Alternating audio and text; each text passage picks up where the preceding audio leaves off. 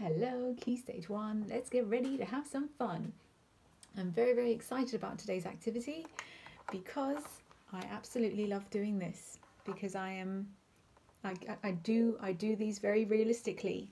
Today's activity is a good old-fashioned story map, just like we used to do back in the days of school, normal school. What your task is today is to read a verse or a little chunk of the Quangle Wangle poem by Edward Lear, the Quangle Wangle's hat, and draw little images to match the sentence that you're reading. We're not going to draw a picture for every single word, otherwise it would get a little bit too messy, but we're just going to try and draw one image or maybe two or maybe three to help remind us what's being said in the poem. So as I'm drawing the images, I would like you to have a think about how this is different to when we do a normal story map for a normal story. Have a look at where I'm writing, where I'm drawing the new pictures each time. And is it the same or is it different to when I draw pictures for a fairy tale, for example, for a story? Right, here we go. The Quangle Wangle's hat, that's the title. So I'm going to just simply draw a picture of a hat, very realistically, of course. Here we go.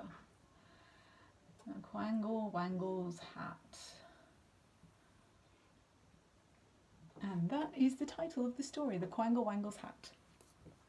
On top of the crumpety tree. Now that's the first line, on top of the crumpety tree. So what I'll do is I'll draw the crumpety tree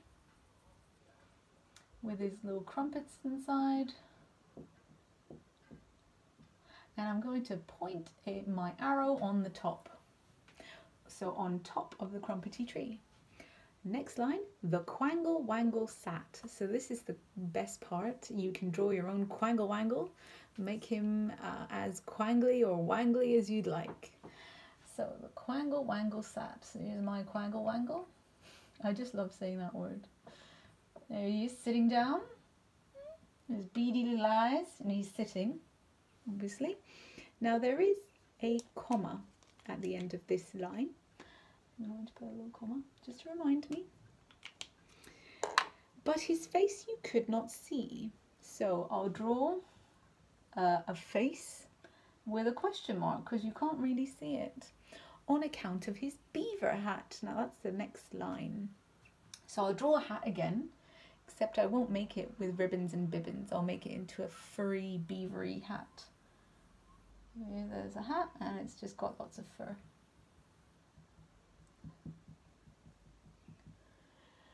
For his hat was 102 feet wide. So let's draw the hat again, except let's make it a little bit wider. Not to scale, however, please note. There's his hat.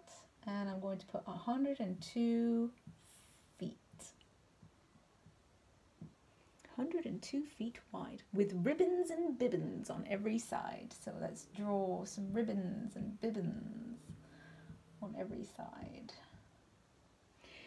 And bells and buttons and loops and lace. Okay, bells. That's a bell. I'm going to put a little punctuation here because it's a list. Bells. And buttons. Draw a button. Actually, it does look like, pretty much like a button. I would say that's definitely a button and that's definitely a bell. Comma. We're still writing list. And bells and buttons and loops. So let's draw some loops. Comma. And lace. For the lace, I'll just draw these very realistic looking pieces of lace. Yep. So that nobody could ever see the face. So again, nobody could ever see the face. In fact, because nobody can see his face, I'll rub his face off there. so nobody could ever see the face of the Quangle Wangle Quee. So there we go, Quangle Wangle Quee, that's him. That's my Quangle Wangle with little feet, maybe some arms. There we go. Okay. So let's go through the poem again. The Quangle Wangle's hat.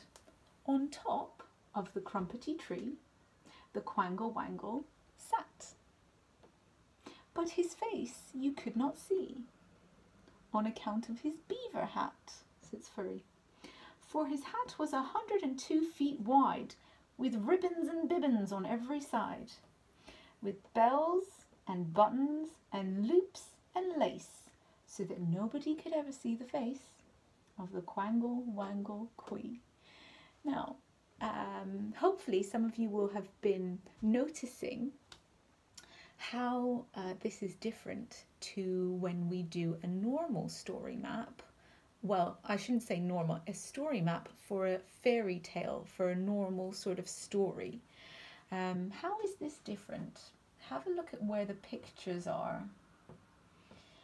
When we draw a story map for a story, we normally go left to right because that's how we read and write. But for a poem, the lines are under each other, which is why I've put my images under each other to show that.